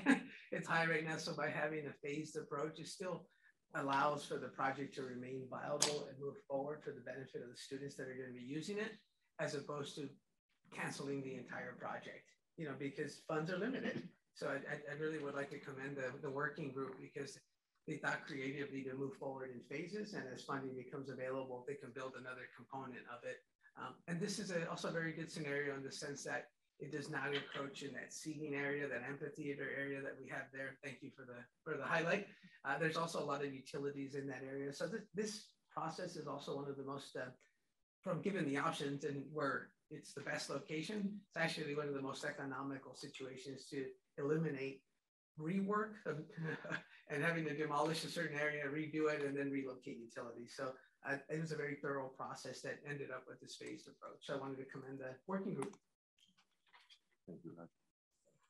Thank you, Roger. And thank you, because I know you've been involved in guiding Da Vinci there too with that. And me as well, by the way. And really good and helpful in terms of contracts and understanding, you know, the contracts that we're looking at really from a detailed perspective. So thank you, Roger, for doing that. Yeah, the value of having 2 experts in facilities is just incomparable. And I appreciate both of you gentlemen. Well, he's got more time than I do. So. Yeah. Wendy, let's take a vote. 25 hours a day. All in favor? Aye. All opposed? Thank you. 7.2, Resolution 21/22.28, emergency resolution to approve entering into a contract for unexpected pool heater replacement at Aquatic Center pursuant to Public Contract Code Sections 20113 and 1102. I'm not reading that again. This was the emergency resolution to expedite the process for moving the pool forward so we get the pool back open and running. Any comments or questions here? I know, Roger, you've been involved here as well. Go ahead. No new comments. Make the comments earlier under Dr. Silver's Blake's comments there with regards to the pool. I do think it's necessary, though, to move it forward to help us expedite the process. Thank you. With that, I'll make a motion. Thank you. I'll go ahead, second. Thank you very much. Hearing no comments? All in favor? Aye. All opposed? Wendy, I'm sorry. I should have said this. We need a roll call vote. Oh, yeah, this is a special emergency. Mr. Martinez? Aye. Mr. Benolo? Aye. Ms. Cappy? Aye. And Dr. Gold? Aye. Within the minutes, I was told we need to note that Ms. Canetta is absent today, so the 4 O's unanimous. Moving to action items fiscal, if someone is so inclined, I believe we can take these together. I'll move. You'll move what? 181 through 86. Thank you. And I'll second 81 through 86, with just one comment. The young little man that came here to do a presentation approached us at the Rock Around the Block event to say thank you for allowing him to present. And it sounds like there's been some changes at the 138 school with the lunch program. So that has to do a lot with obviously that little young man doing a wonderful presentation. So I don't remember his name, but I'm assuming Blake too that some improvement. Dylan. So he actually came and thanked us at the Rock Around. Yeah. And we also we also did have some comments about vegan meals, and there was a student who had wanted us to take a look at vegan options. And I know Michael actually who's here, Michael Gengler from Chartwells, spent some time with Dylan. Also I spent, did the cookies, of course. Yeah. So Michael, thank you for doing that. That's been so because I did receive. The reason I said that is because the daughter and her mother approached me at the Cabrillo back to school night and was thankful for the fact that her daughter, she doesn't have to make lunch, because at least on these days she knows that there's going to be a meal for her and she'll feel good for her. So, thank you for listening to the kid. I think it's extremely important that we certainly consider their input, especially when it's their lunch day to day. We want to make sure they're fed well, and that obviously impacts their education. So thank you. I also want to note here, Dr. Goldman, that there's a couple items to note. 8.4 is actually an approval of the contract extension with Chartwells. Mm-hmm. And, I just want to share that, as we saw, Michael was really involved in this process. Overall, we've just been very happy with Chartwells and their service to the district, their attention to the detail, the running of a really solid program, and good food, that our students generally are very happy with and excited to eat lunch at the schools. So thank you, Michael, for that too. And I just wanted to note that on the agenda, this is a big deal. School food is a big deal, right? And this is an important element. It's a big budget item too. It is.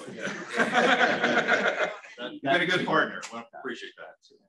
And I know that you've also been supportive of Rock Around the Block each year, helping to provide some of this. Well, no, and fruits and vegetables and things like that. It's been really lovely to have that partnership too.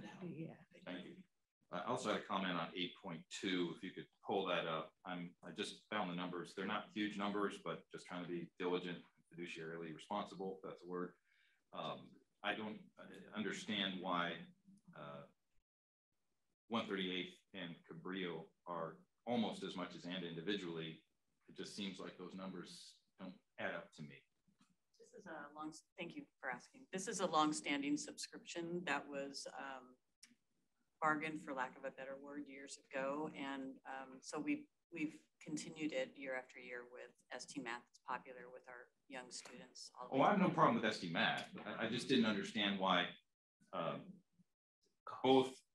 cost by both 138th and Cabrillo are basically 80% of ANZA each. It has to do, it has to do with the agreement that was made and how many teachers you have. I think it might be based on the teachers. I can go back and look at that. Well, isn't it that it's based on enrollment, Eileen? It's based on enrollment, right. But if you add, I know what you're saying. If you add Cabrillo and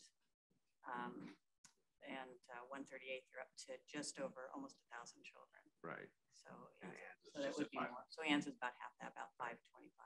All right. So then and also more teachers. Right. Yeah. Okay. That's about right. All right. That just struck me as worth asking. Sorry so about thank that. you.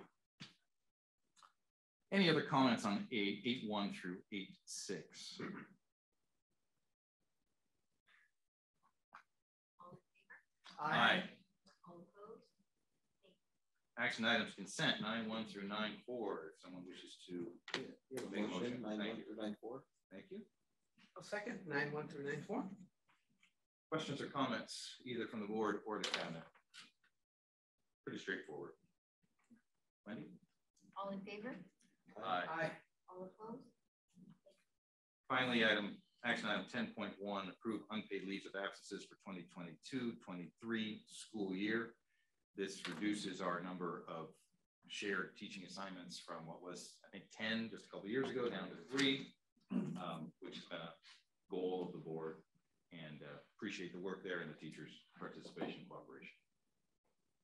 Need a motion? Moved. Thank you. Need a second? Thank you. So is this to approve an unpaid leave of absence? I guess I'm not understanding. Because they're not working full time, but Correct. So this is the job share assignments.